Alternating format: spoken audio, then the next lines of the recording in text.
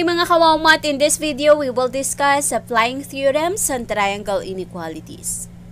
Our objectives is we will be applying the different theorems on triangle inequalities.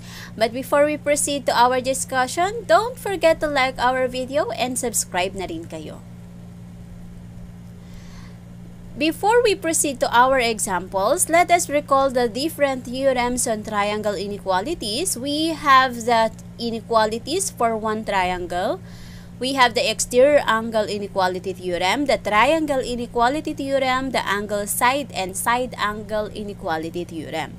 Now, for two triangles, inequalities for two triangles, we have the hinge theorem, or it is also called the SAS inequality theorem, and its converse, which is also called the SSS inequality theorem. Let's start. A wooden step ladder with a metal support is shown on the right. So, ito po, meron po tayong step ladder, and the legs of the step ladder form a triangle. So, ito po yung legs niyan. So, by given the two legs, so yung two legs ng ating step ladder, naka-form po siya ng triangle. Now, ito pong distance nung base, nung first leg at nung second leg mo ay 16 inches. Now, ang question is, what two inequalities about the sides can you write if the measure of angle A is greater than the measure of angle D? So, ito daw si angle A mo ay mas malaki, is larger, is greater than the measure of angle D. And, ito pa yung ating isang given, the measure of angle L is equal to the measure of angle D. Ito naman daw, si angle D ay equal sa measure ni angle L. So, again, our given, we have angle A is greater than angle D, and then angle D is equal to angle L. So, what are the other two inequalities about the sides can you write based dito sa ating given? So, isa-isahin natin. So, yung unang given natin is the measure of angle A is greater than the measure of angle D. Now, from the given inequality, we can conclude that since mas malaki ito, ibig sabihin yung opposite side niya which is LD, is also longer than the opposite side of angle D, which is AL. Why? Since mas malaki po itong angle na to, ibig sabihin yung opposite side niya is longer than the opposite side of angle D. So, ano po ito? Ibig sabihin, this is the angle side inequality theorem. Okay, so we have LD is greater than, the side angle inequality theorem. So, we have LD is greater than AL. So, si LD, since mas bigger nga po, larger tong angle na to, yung opposite niya, longer than, compared to the opposite of angle D. So, lagi pong ganon. Kung ano yung mas malaking angle, mas longer din po yung opposite side niya. So, this is our first inequality. Ano yung pangalawa? So, dito sa ating given, the measure of angle L is equal to the measure of angle D. So, ito daw pong dalawang angles na to ay equal. So, ano yung inequality na pwede nating makreate dyan? So, since itong dalawang angles na to ay equal, at si angle L, so given nga po dito, si angle L, the measure of angle L is equal to angle D, we can also say that AD is equal to AL. Why? Kasi ang opposite ni angle L is AD. Ang opposite ni angle D is AL. Ibig sabihin, kung congruent itong dalawang angles na to, yung opposite sides nila congruent din. That's why they are equal. Now, ano yung pwede nating ma-conclude dyan? That LD is greater than AD. Why? LD, ito daw pong si LD, is greater than AD. Bakit kaya? Because, based dito, since si AD ay equal kay AL. So, ito yung first inequality mo kanina, that LD is greater than AL. Ngayon, si AL equal kay AD. Ibig sabihin, si LD greater than kay AD. Kasi itong dalawa ay equal eh. So, kung si LD ay greater than AL, si LD greater than AD rin. Okay? And that is our second inequality. Next, in triangle GET and triangle MAN, GE is equal to MA. And ET is equal to AN. So, ibig sabihin, kung equal sila, they are congruent. Now, our given is if the measure of angle E, ito daw pong si angle E, is less than the measure of angle A, mas maliit daw po ito. So, yung measure ni angle E ay mas maliit sa measure ni angle A. So, anong pwede nating makonclude dito? So, tingnan natin yung opposite sides nila. So, kung mas maliit itong angle na to dito, okay, so therefore, we can say that GT is less than MN. Okay, so this is by what? By SAS inequality theorem. So this is hinge theorem na ano bang sinasabi ng hinge theorem na kapag yung angle, yung included angle ng first triangle mo is greater than the included angle of your second triangle, ibig sabihin yung opposite side niya longer than. Ngayon, since dito sinabi na less than, ibig sabihin yung opposite side niya less than din dun sa isang triangle. So, therefore, we can say, since angle E is less than angle A, yung opposite side niya na GT is also shorter or less than the measure of the opposite side of angle A, which is MN. So, yun po ang ating inequality. Next. Describe the range of possible distances from the beach to the movie theater. So, ito po yung house ninyo. And then, ito po yung house natin. And then, ito po yung movie theater. And then, that is 7 miles. Now, from your house to the beach, that is 9 miles. Now, ang pinapakuha sa atin is the distance of the movie theater from the beach. Okay? So, we have from your house, the distance is 7 miles. And then from your house to the beach, the distance is 9 miles. And then from the beach to the movie theater, yun po yung ating unknown. Yun po yung ating hahanapin. So, paano natin makukuha itong unknown natin? So, gamitin natin yung concept ng finding the third side of the triangle. So, yung triangle inequality theorem. So, ito po yung pwede natin gamitin dyan. So, we will be getting the difference, the absolute value of the difference of the given two sides. And then, is less than, ito po siya, yung ating third side, which is your x, which is less than the absolute value of the sum of the given two sides. Now, mag-substitute tayo. So, ang difference po, we have HB minus HM. So, that is HB minus HM. And then, your third side, ito po ang susundan natin. And then, HB plus HM naman. So, this is always difference. And this is always the sum. So, ano pong next step natin? Substitute natin. Your HB is 9. Your HM is 7. So, we have 9 minus 7. And then, HB plus HM, that is 9 plus 7 naman. So, this is 9 minus 7, that is 2. And then, we have 9 plus 7, that is 16. So, we have x is greater than 2 but less than 16. So, ano po yung mga possible range po niyan? Greater than 2, that is 3. Less than 16, that is 15. So, ang mga possible length ng ating third side is from 3 to 15 only. Okay? So, from 3 to 15 only. So, hindi po pwede ang 16. Okay? Hindi po pwede ang 2. Kasi x, the value of x, which is your third side, is greater than 2 but less than 16. Next. Your house is 1/2 kilometer from the drugstore.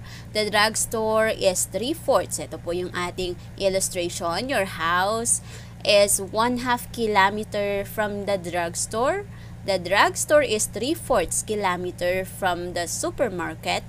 What about the distance from your house to the supermarket? So, ano naman ang distance nitong dalawa? Ano po yung mga possible range natin? So, we need to find the length of the third side, which is the HS, from your house to the supermarket. So, we can Also apply the given formula, the absolute value of the difference of the given two sides. And then yung nasa center natin is always the unknown, your third side. And then the absolute value of the sum of the given two sides. So yung given nating two sides, we have SD and then HD. So 3/4 minus 1/2. So ito po yung 3/4 natin, yung SD. Yung HD mo is 1/2. And then your unknown, and then i-add naman natin to. So 3/4 plus 1/2. Now, halimbawa, ang gawin mo ay inuna mo yung 1/2. 1/2 minus 3/4 and then 1/2 plus 3/4. It's okay. Kasi kinukuha po naman po natin ang absolute value niyan. So kapag sinolve mo yan, kahit ito ang unahin mo, pag kinuha mo yung absolute value naman yan, pareho lang po yan. Okay, so let us solve. So we have 3/4 minus 1/2. So we can make use of the butterfly method. So 3 times 2, that is 6. 4 times 1, that is 4. 4 times 2, that is 8. And then bring down 3 times 2, this is 6. 4 times 1, this is 4. And then 4 times 2 is 8. Now let us solve. 6 minus 4 is 2 over 8. Copy. 6 plus 4 is 10 over 8. Now, pwede nyo pong kunin yung lowest term yan. 2 over 8 is equivalent to 1/4. And then your unknown, 10 over 8, that is 1 and 1/4. Okay, bakit 1 and 1/4? Pwede ka mag-long method. Ilang 8 meron sa 10? Isa. Ilan ang remainder? 2. What is the denominator? 8. And 2 over 8, pwede mo pa i-reduce yun. That is 1/4. Kaya 1 and 1/4. Okay? Now, since distance po ito, pwede mo siyang i-convert into decimals. Pwede rin pong fraction. Okay? Pero kung i-convert po natin siya into decimals, that is 0.25 kilometers. And then, ito po is 1.25 kilometers. So, ibig sabihin, yung value po o yung distance po from your house to the supermarket is from greater than 0.25 kilometers but less than 1.25 kilometers. So, hindi siya pwedeng mag-equal dito sa dalawa. Dapat, mas mataas siya dito sa 0.25 pero mas mababa naman sa 1.25. Yun po ang possible range ng distance ng house from, ng supermarket from your house. Next. The 4 points A, B, C, and D represent the 4 players in a baseball game. So, meron tayong 4 na players dito. We have A, B, C, D. Kumbaga, nandyan yung pwesto nila.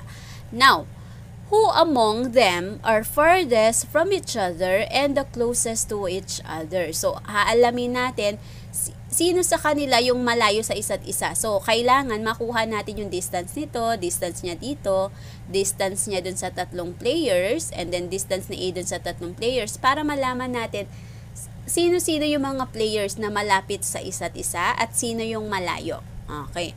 So, ang gagawin natin, meron tayong 2 triangles dito. So, kunin muna natin yung measure ng angle nito. Ito. So, paano natin makukuha? So, simula muna tayo dun sa triangle ADC natin. ADC, dito muna tayo. Para makuha natin ito, ima-minus natin itong given na measure sa 180. So, 180 minus, add natin ito si 60 plus 61, that is 121. So, the measure of angle ACD is equal to 180 minus 121, that is 59.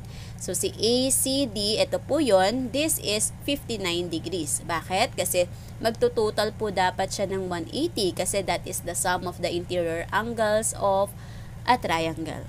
Punta tayo sa pangalawang triangle, which is triangle ABC. So, para makuha natin yung measure ng angle na to, we need to subtract the sum of the measures of these 2 angles sa 180. So, 180 minus 60 plus 59, this is 119. And then, subtract natin 180 minus 119, that is, the measure of angle ACB is 61. So, this angle is 61 degrees. Now, from the given angles, we can now identify kung sino yung mga players na malapit sa pinakamalapit sa isa't isa. Okay, so we have dito sa ating first triangle, since ito po ang smaller angle, ibig sabihin yung opposite niya, that is the shortest side. Okay? Kung ano yung smaller angle, that is the shortest side. So, ibig sabihin, si A at si D ang malapit sa isa't isa. Bukod doon, since pareho ito dito, pareho sila ng angle, at si 59 dito sa second triangle natin, siya rin ang smallest angle, ibig sabihin yung opposite side niya, yun din po ang shortest side. Since pareho silang 59 at pareho sila na sila ang smallest angle, ibig sabihin yung opposite nito na AD at opposite nito na BC, sila po yung pinakamalalapit na players. So, ang sagot natin dito, sino-sino yung closest, pinakamalapit sa isa't isa? Meron tayong dalawang sagot dyan. Si player A kay D at si player B kay C. Now, paano naman natin malalaman kung sino yung malayo? Now, para malaman natin yung malayo, so ito po yung titingnan natin. Si 61 degrees at ito 60 degrees, so hahanapin natin yung malaking angle. Kasi kung nasa yung malaking angle, yung opposite side niya, yun yung malayo sa isa't isa. So we have 61 degrees, so ibig sabihin ito yung opposite side niya. Si AC, mas malayo siya, ito si B, so dito tayo titingin. Si AC, ito po yung kanyang distance. Now, kung titingnan natin, kunin natin itong angle ni angle A. Pag inad natin to, this is 119 degrees. Pag inad natin ito si angle C, this is 120 degrees. Bakit kailangan natin i-add? Para makuha natin yung opposite side niya. Okay, so ito po yung opposite side ni angle A at ni angle C. So, therefore, kung si angle C ay 120 degrees, ganun din po si angle A, which is 119 degrees. So, ito po yung pinakamalaking angle, right? So, ibig sabihin, yung opposite niya is also the longest side. Okay? Ito yung pinakamahaba. So, we can now say that player D and player B, sila po yung malayo sa isa't isa. So, hence, D and B are farthest from each other. So, si D at B ang pinakamalayo sa isa't isa, while A and D, sila po yung pinakamalapit, as well as B and C. Thank you for watching this video. I hope you learned something. Don't forget to like, subscribe, and hit the notification bell para updated kayo for more video tutorials. This is your guide in learning your math lessons, your Wow Math channel.